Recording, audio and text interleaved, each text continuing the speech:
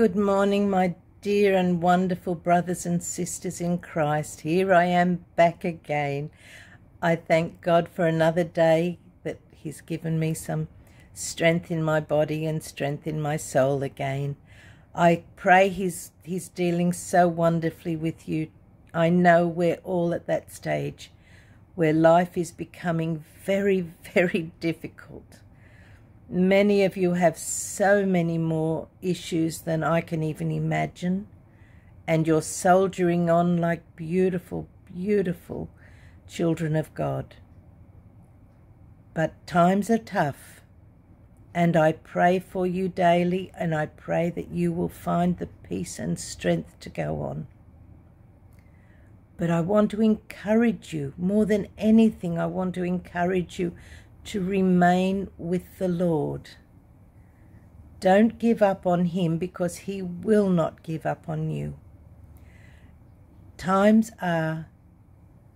We are time for the rapture. No matter what anyone tells you, I cannot tell you the day, the hour, but I know it is time. Remember that vision I had of the door, and on the door it said, "Time for rapture, prepare the bride." I don't know how long we have, but we are the bride that must prepare. And we must bring as many in through that door as we can bring them, and the door is Jesus Christ. So it's time to prepare. And we don't, when a bride is getting ready, she doesn't just suddenly say, "Oh, well, I've got all of this done. I've only got that left. I'll have a break." No, she gets in there and she keeps going until it's all done. And lo and behold, it's time to be married. So we have to be diligent. There will be some gold diggers in amongst us that think they can be there. They're there for the wrong reason. But God knows your heart. The gold diggers are like, remember there was a story of Simon. He was a magician. Remember the magician? And he saw the apostles going around and healing. He had done trickery. He had done magic. Magic is real, right? It's not all trickery. Some magic is real because it's using the power of the demonic forces. So he was doing legitimate miracles. But they weren't godly miracles. It was for deception's sake. He saw the power of the true power of God, and he wanted it for himself, and he came in, and yes, I believed, he did believe that that power was true. It was more powerful than his own. He wanted the power, and he tried to buy the power. He was a gold digger. He wanted to be part of them, not for the sake of Jesus, but for the sake of his continued relevance and importance in the community.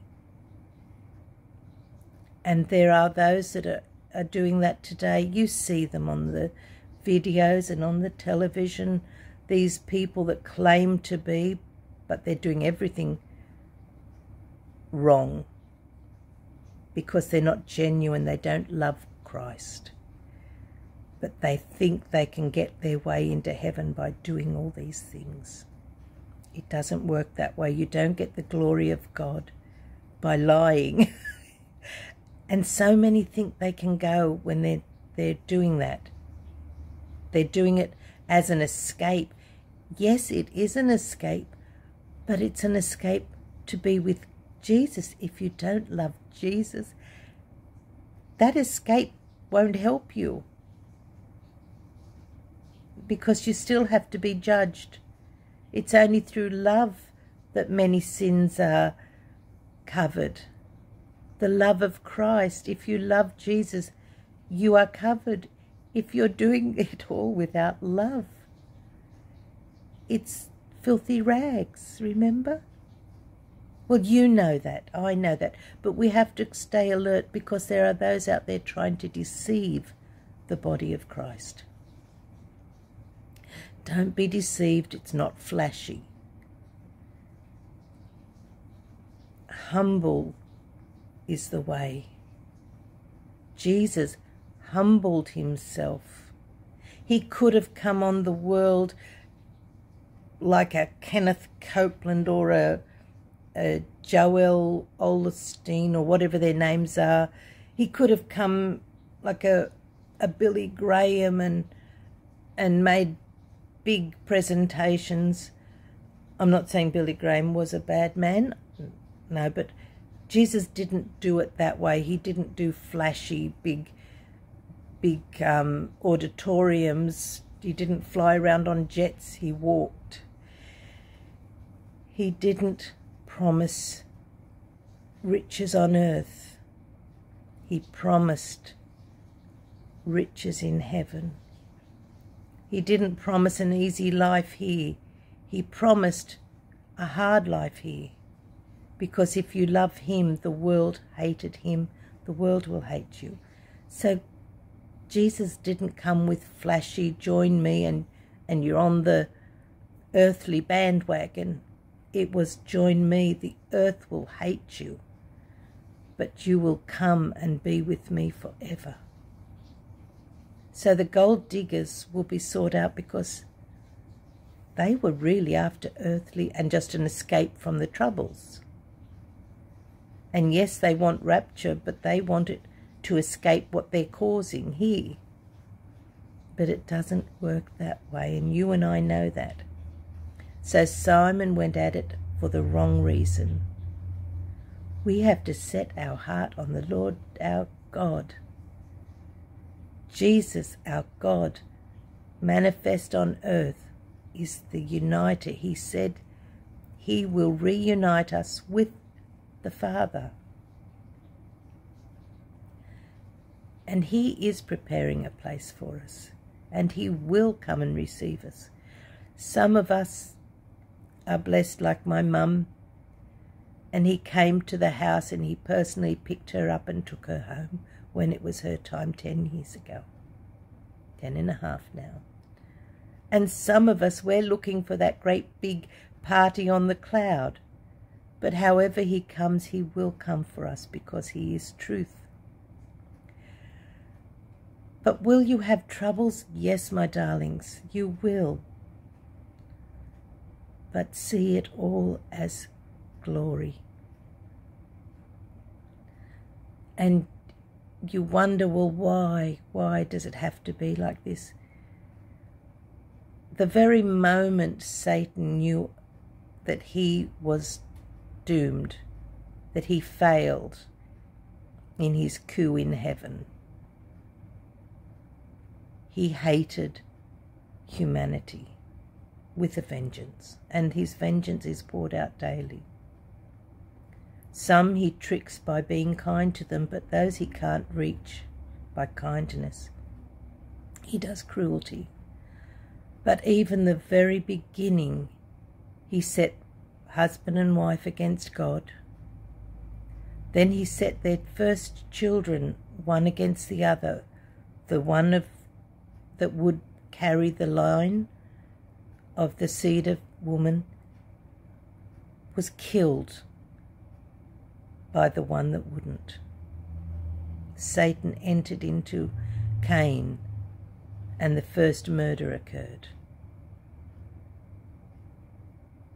Then God raised up another son, Seth, and through him and every time a new one that was born to become part of the lineage of Jesus Christ, an enemy was raised up with them. Just think back, just go to as far as Abraham. Abraham, his own brother,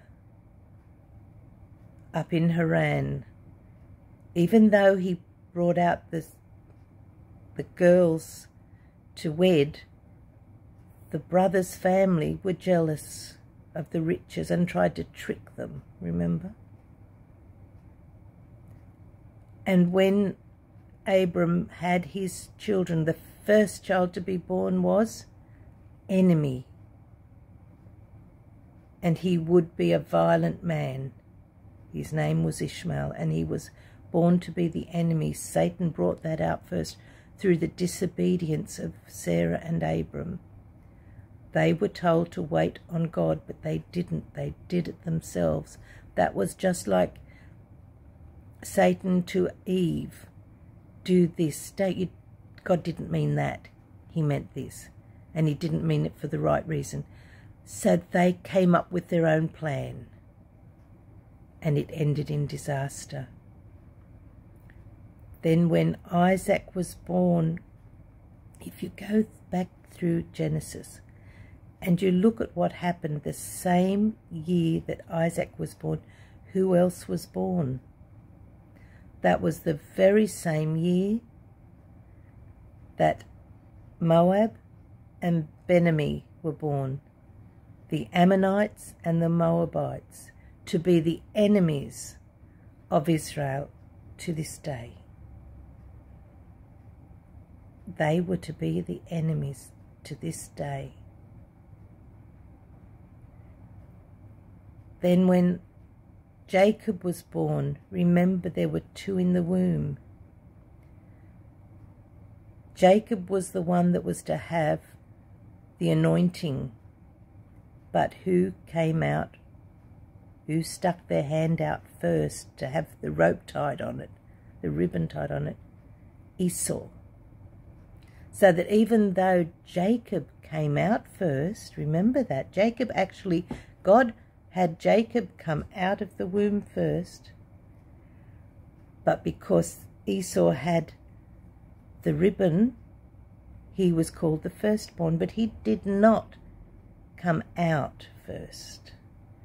That was the devil making plans. So Esau came out and was given the inheritance that Jacob was supposed to have, but God made sure that Esau handed over his inheritance back, because it was never his in the first place. God righted always the wrongs of Satan, and Esau was the enemy, born the same time. He became the enemy, and all of his tribes, the Edomites, all of those tribes became the enemy. One for Christ is born, one for the enemy, or two for the enemy. Always the enemy was bringing out his own to counteract what God had planned. And this went on right throughout history. So is it any wonder that today, surrounding that one tribe of people in Israel, there are so many enemies, because they all came from those tribes.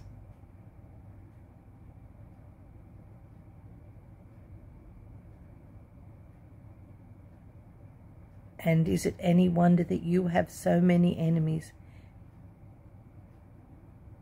Because you, every time a believer is born, Satan already has plans in place. That's why we need God, because God will give us the strength to carry on, and He will make our path straight. Keep with the Lord. Be under His yoke. Let Him take all your burdens, because your burdens are light when they're placed on the Lord. When you come to the Lord with love and not with, what can you do for me, God? But you love the Lord your God with all your heart, mind and soul. You are given the ability to love others, even those that hate you. And it sometimes is hard to love someone that hates you. But what I do, and I'm by no means a measure, and I have not always done this. I have held great hatred in my heart in my younger years. I didn't think it was hatred. I thought it was just anger. But that's hatred. Jesus said that's hatred.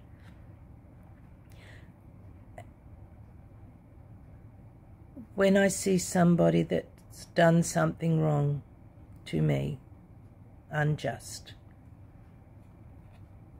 my mind goes to what God has shown me, that heaven and hell are true.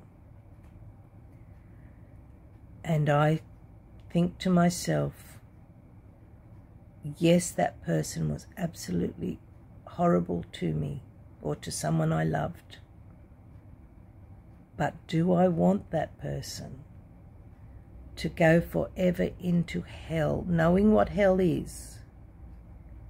And instantly my heart says no. Even for them, I don't want, you've heard the saying, I wouldn't want my worst enemy to go there. It is true. You don't want your worst enemy to go there. And that's how you can forgive. Doesn't mean you forget. God forgets, yes. But we still have to live in a world with these people, so we have to still be aware of what they may do. So it would be foolish to forget the actions, but we forget the anger.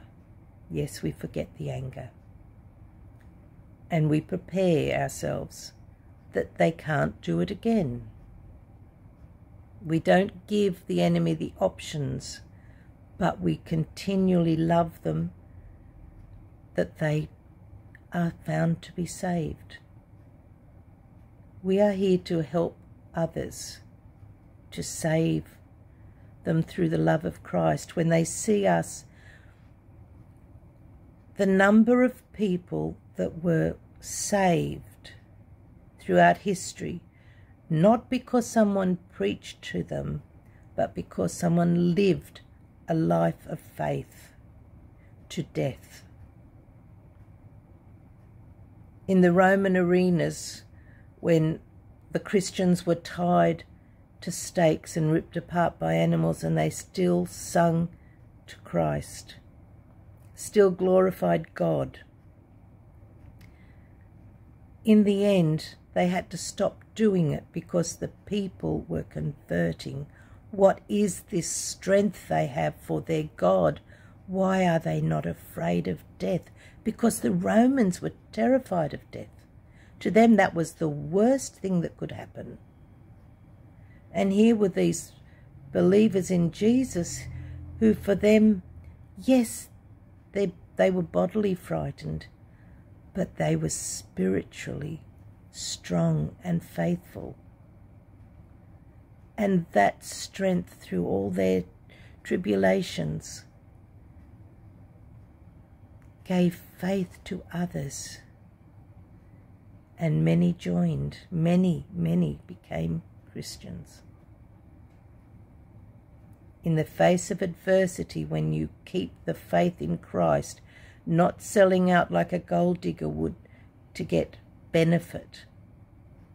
They sought no benefit, and we will see them.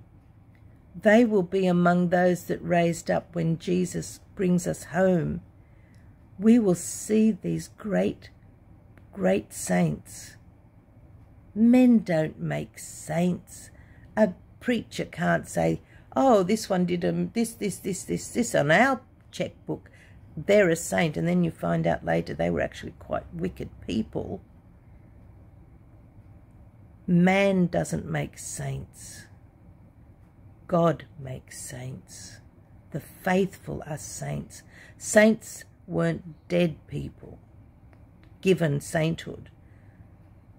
When the apostles were talking about the saints, he was talking about those living amongst them.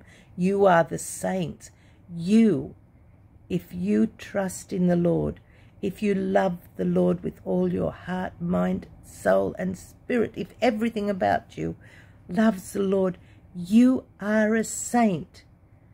And Jesus Christ is coming for the saints.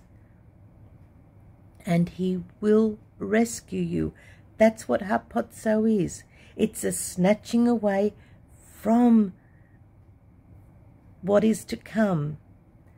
Don't let anyone pull your heart down. We don't know when. He said, I come soon, soon and quickly. Those words in the Greek are, I don't remember, I've said it before, but my mind, I've had a few little issues recently with things going on here. Sorry about that. So words and that aren't as good as they were. But I think it was something like tacho or tachos or something, which meant like, you know, the tachometer on your car that tells you how the velocity that you're going. That's what the word meant. It's a burst of sudden velocity. When it comes, it's going to come, everything's going to happen really, really, really quickly. So if you're wondering, we have this, the book of Revelation, and it's got all of these things that are going to happen. There's going to be this, then this, then this, then this. And it sounds like it should take decades to go through it. But no, that's the soon. That's the, it will happen quickly. All of those things are going to be tachos. They're going to be quickly, one after the other, or all together in a big burst almost. It comes so quickly. It's like you won't see it coming, and then suddenly it's there and it's over with. Think of the last 7 years and how there seems to have been a lot going on, but anything like the book of Revelation, that is going to be like a whirlwind with one thing after another. That's how we know we're not in it. It hasn't started yet. Things aren't that quick. We're in a lull. We're in the eye. But we're in the eye of the whirlwind of the time of sorrows. When we get out, so there'll be another little whirlwind that will lead up to the Great Tribulation. It could be Ezekiel's war. I don't know.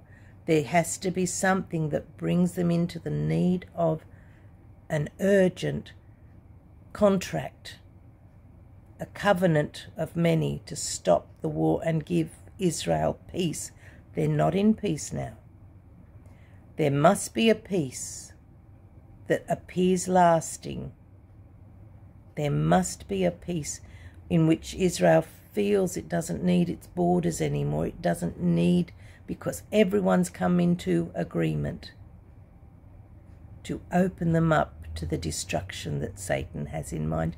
But God has told us before. But we personally, my darlings, we go first.